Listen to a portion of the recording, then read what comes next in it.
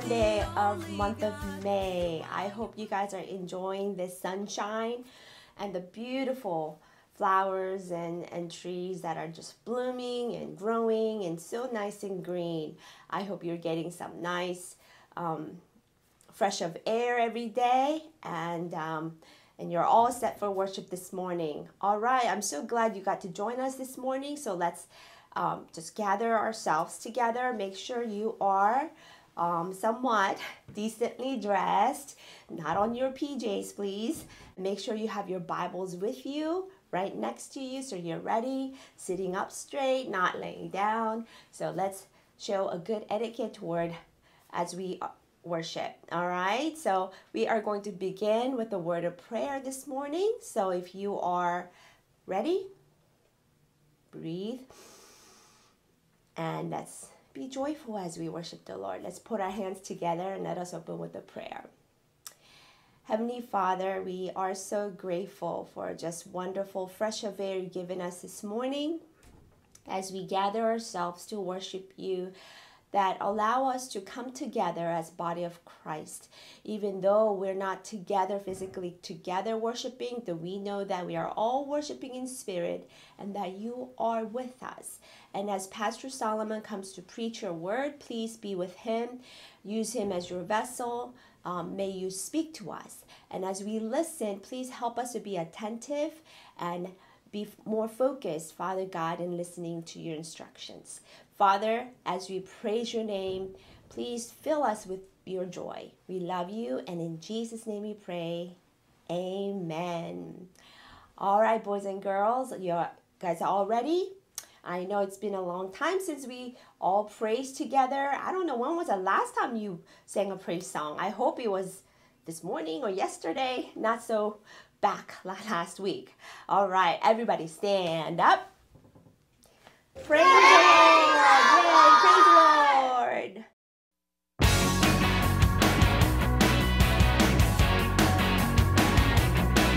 Lord, you are my defender. Whenever trouble comes, I sing to you, my King, and shout of what you've done. Lord, you are my protector. You will never leave. I trust you, Lord. I am sure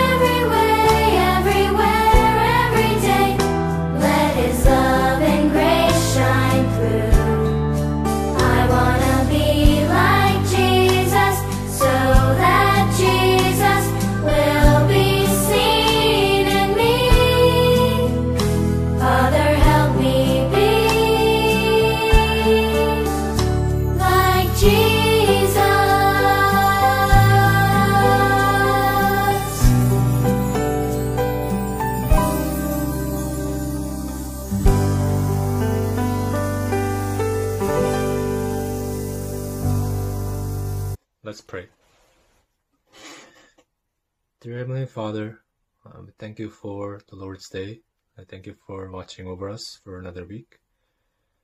I pray that as we gather through technology, through Zoom online, to worship you, God, that we all still have the same hearts wherever we are, that we have to really focus on you at this time, to listen to the pastor's sermon and the prayers and the teachings.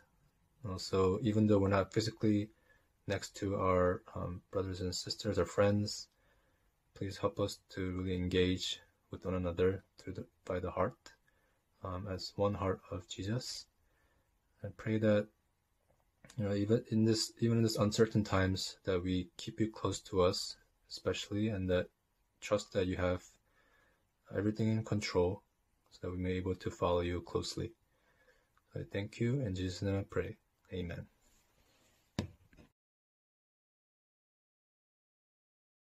Let's state the Apostles' Creed. I believe in God, the Father Almighty, maker of heaven and earth, and in Jesus Christ, his only Son, our Lord, who was conceived by the Holy Spirit, born of the Virgin Mary, suffered under Pontius Pilate, was crucified, dead, and buried. He descended into hell. The third day he rose again from the dead. He ascended into heaven and sits at the right hand of God, the Father Almighty. From thence he shall come to judge the living and the dead. I believe in the Holy Spirit, the holy Christian Church, the communion of saints, the forgiveness of sins, the resurrection of the body, and the life everlasting. Amen. Hello, boys and girls. So good to see you all, and good morning. Can you believe it's already May, right? It's already May. I hope all of you are doing great, doing really, really great in your lives. And I also hope that you all are being great children of God in your life as well. So, on the first Lord's Day in May, we are going to start a new curriculum, okay? To know and learn how we should please God.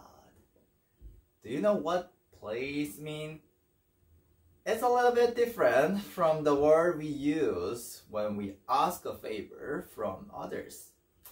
Pleasing God means bringing pleasure, happiness for God. Then how should we do this? How should we do so? In the following weeks, we are going to look through the 10 Commandments to explore and learn what God wants us to do and how we can please God. And today, before we really start and move on to each one of the 10 Commandments, I am going to tell you broadly why the 10 Commandments were given to the Israelites and even to us. So, open your Bible and look for Matthew 22, verse 34 to 40.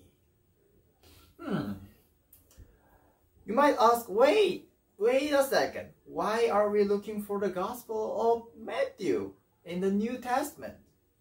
Isn't the 10 Commandments give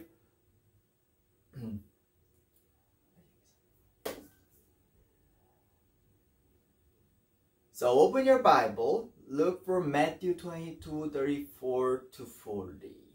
You might ask, wait, why are we looking for the Gospel of Matthew in the New Testament? Aren't the 10 Commandments are given in the Old Testament? Well, you're right. And we will look at the book of Exodus as well. But the best summary of the meaning of the 10 Commandments is the summary that Jesus Christ speaks to us and speaks to the Israelites. Okay, let's read this together. But when the Pharisees heard that he had silenced the Sadducees, they gathered together, and one of them, a lawyer, asked him a question to test him. Teacher, which is the great commandment in the law?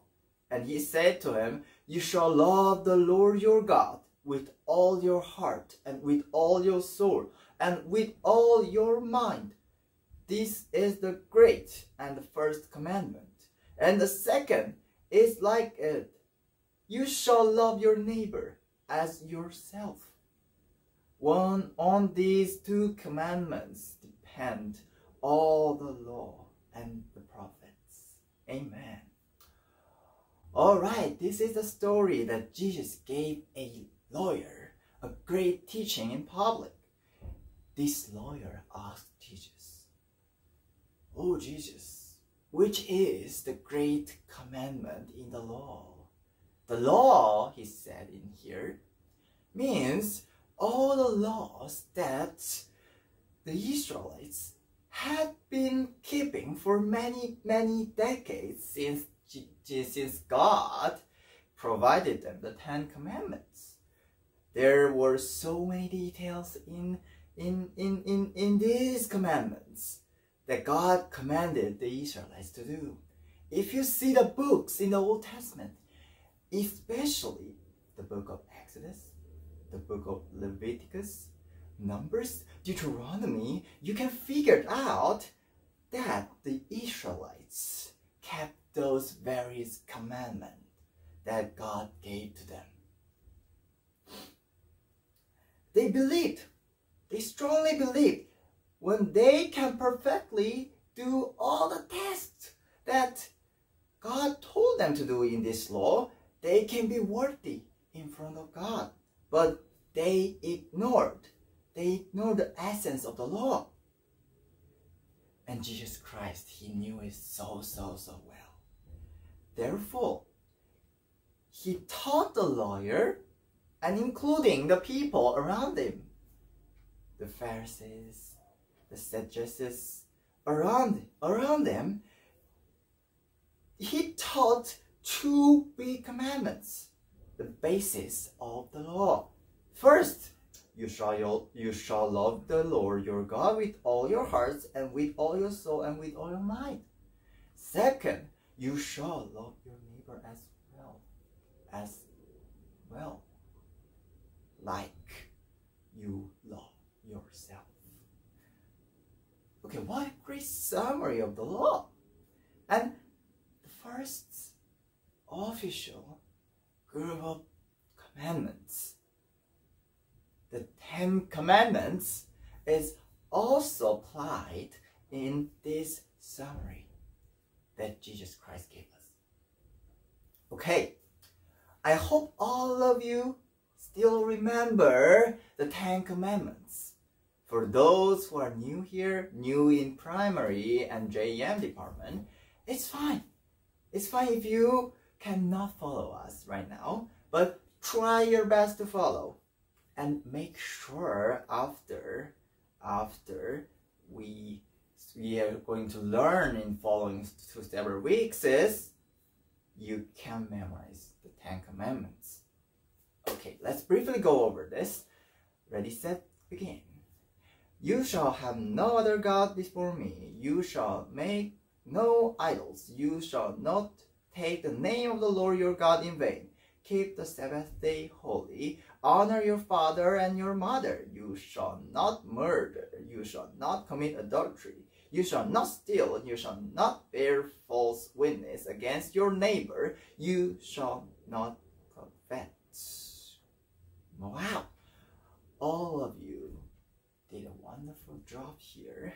And then some of you might figure out why I say this summary of Jesus Christ is the best summary, and it is really fit on these 10 commandments. If you look at the first 4 of them, all 4 of them are about loving God, aren't they?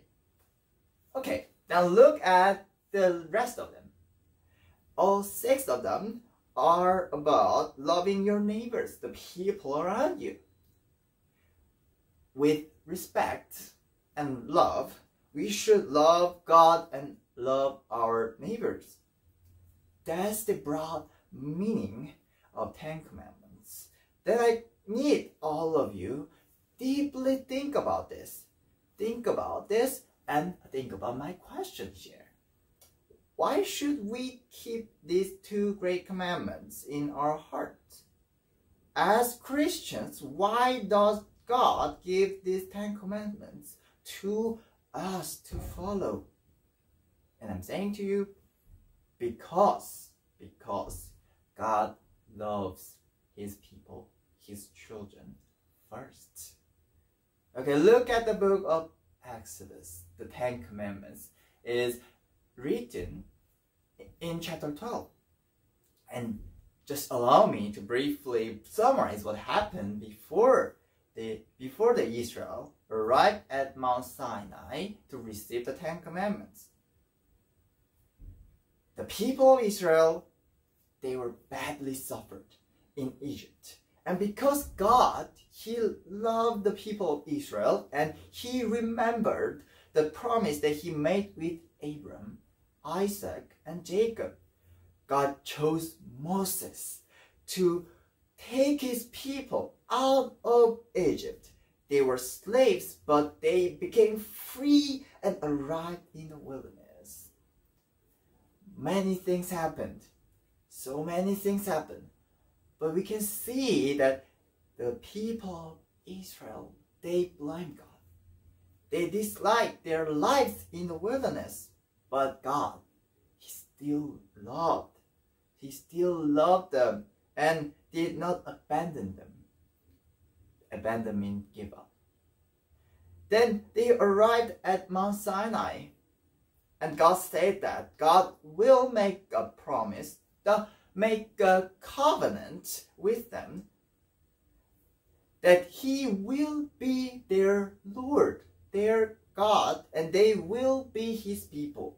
And I'm truly saying to you, this is the truth. There are endless love, endless stories that we can see in the Bible to show God's everlasting love towards His people, the Israelites. Because God loved His people, the Israelites first, God sent His servant Moses to save them from Egypt. Because God loved them first, they could be called as the people of God. And because God loved them first, God called His people to love Him first. And as God loved His people, God asked them to love one another. Okay, and as the believers of Christ, we should do the same thing as the Israelites were asked to do. Because God, once again, loves His people, His believers first. God sent His one and only Son, Jesus Christ, to save us from sin. Right? Because God loves us first in our lifetime.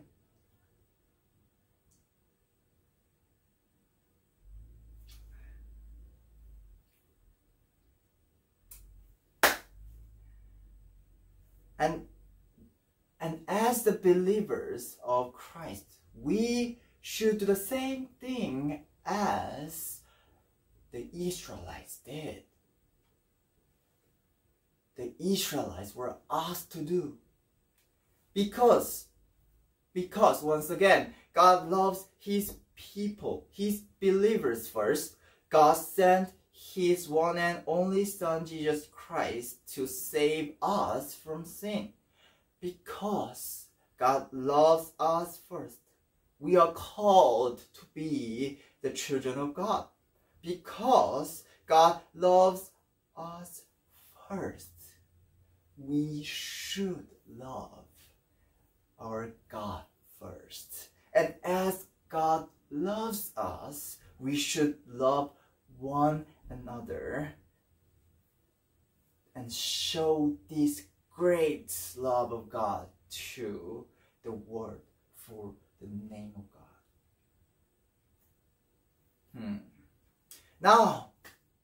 Now, I believe all of you can answer my question. Why? Why should we keep these two great commandments in our hearts? As Christians, why does God give these 10 commandments to us and to follow? Because God loves us first. Boys and girls, as Jesus Christ said, you shall love the Lord with all your heart and with all your soul and with all your mind.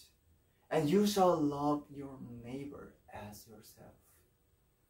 And it is our duty to remember the fact that God loves us first in our lifetime.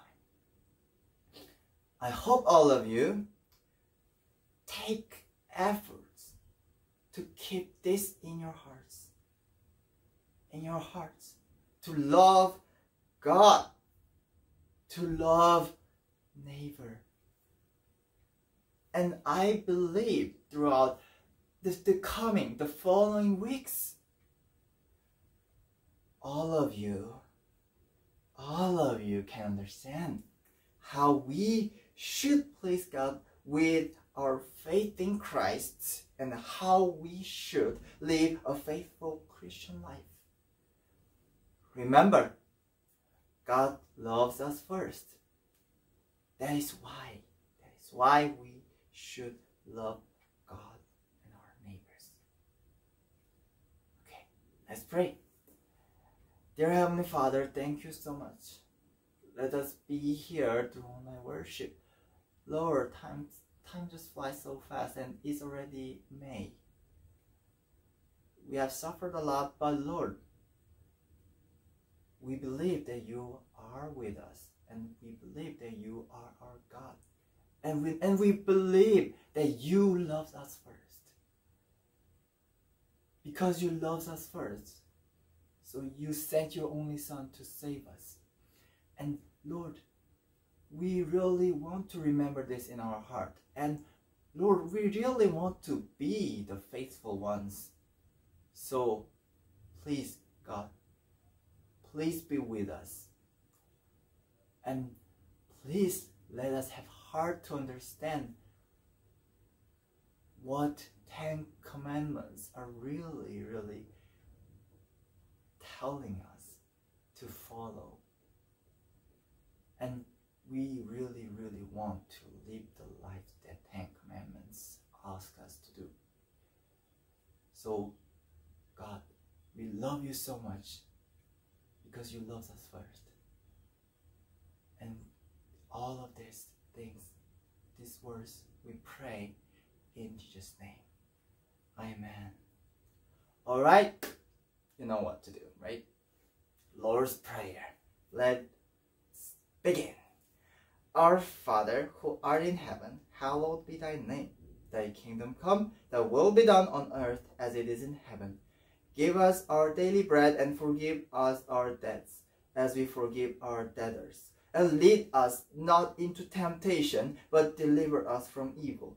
For thine is the kingdom and power and the glory forever.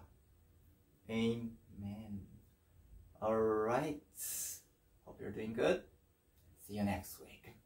Wow, what a wonderful message for us today. And hopefully you guys were blessed by God's word today and the worship. Now it's time for the announcements. Pay close attention of the following information. See you guys next week. Bye-bye. You love me so.